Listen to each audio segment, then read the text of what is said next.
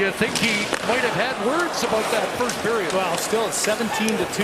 That would have been the third shot on goal you just saw there. And yeah, I doubt he's tearing any paint off the dressing room walls with any kind of a speech. But you know, this kind of a game, Ottawa looking at the lineup, Toronto a strong lineup, Ottawa a little less, and these Senators have played pretty hard. They've been a harder team to play against than I would guess this lineup of the Leafs would have expected. That happens a lot, though. That's the unknown. Oh, there's a hard. Yeah, that is a penalty. A jolt there,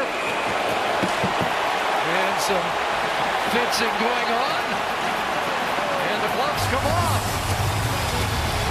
So Ryan Reaves and Donovan Sebrango, and Sebrango has to move up in weight class for this one.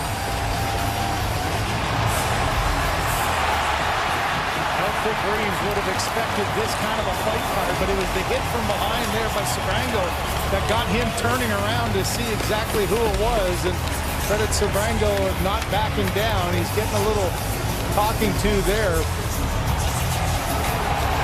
That's one that you know Reaves has the ability to win that one easily. Looked at the lineups before the game and you wondered if Reaves would find a partner tonight. He did, responding to that hit from Sebrango.